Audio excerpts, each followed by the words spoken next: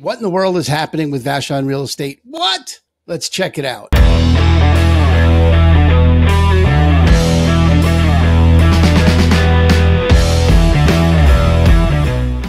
All right, this is the last 5 years of supply and demand. I'm putting this up just so you get some perspective on the longer term trends, okay? If we sent this out, let me send it out actually a little bit further, about 10 years, you get to see it even a little bit more clearly that, there was a time, the green are the new listings and the blue are the sold, depending, the one that went pending that month, that's supply and demand in my world. You can see that we used to hit peaks of 35 or 40 houses, right? And then the pandemic happened and we barely get to 25. And that seems to be, 3 years is a pretty decent size. Last year wasn't COVID. But last year was the spike in interest rates, which made it really difficult for people to sell. Like who's moving from a 3% interest to an 8% interest? No one, unless they have to. So I think you're going to see that continue this year as that begins to unwind. That is, interest rates stabilize, drop a little bit. Election year might drop further than normal. People may get encouraged to sell like that. And then buyers not only are limited in what they can afford, but the whole idea of getting a second home, and that was driving the market here on Vashon in particular during COVID, the cheap interest rates and the idea that you could work from home, do whatever you wanted, all went away. And you can see that here at the end of last year, it just went away. And you got to take Vashon statistics with a grain of salt because data insufficiency is a real deal. So, this spike, you sell a couple more homes and it shows up as a drastic spike. If you look at just the last 2 years, you get a clearer month to month picture. And just comparing January's to January's, same number of listings as 2023. Last month was the same number of listings and more than 2022. So could we see a repeat of 2023 in terms of the number of listings? We could. I mean, it's went that way so far. Still too early in February to have any read on what February is going to bring. And the number of buyers was similar this year as to last year. So right now, I don't see any evidence of there being any radical shift.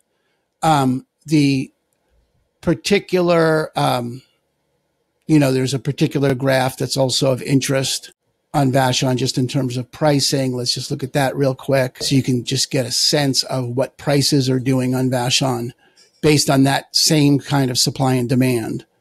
If that supply and demand continues, you could think that the price would be similar. So all price ranges on Vashon really flat, right? With a little bit of a drop towards the end of the year.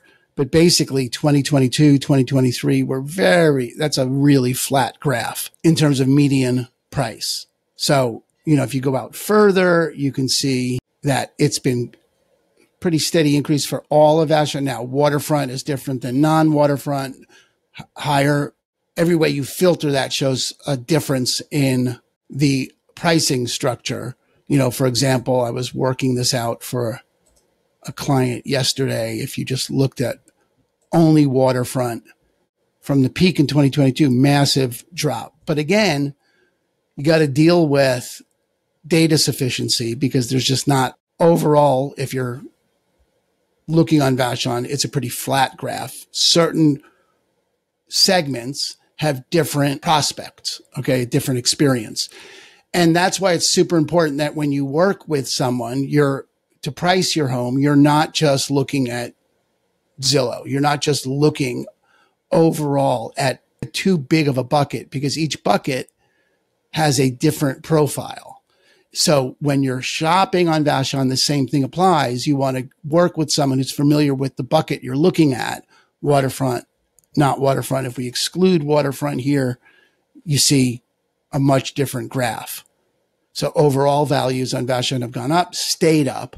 If you look at only waterfront on Vashon, they went up and went down again.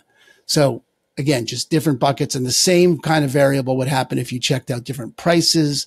Every bucket is different here on the island. So you know, if you're interested in buying or selling on the island, we should talk because your situation is unique and every house on Vashon, the north end compared to the south end is different. Everything is a little bit variable. So if you're shopping on Vashon or looking at a list on Vashon, make sure you get the information for your particular house that shows how your house is likely to perform or the houses you're looking at have recently performed so that you don't overspend or get outbid for something. So if you're interested, that's what I do. I talk to people all the time, make sure they make the wisest choice for them. My name's Hendon with Christine and Company at eXp Realty, and I will talk to you soon.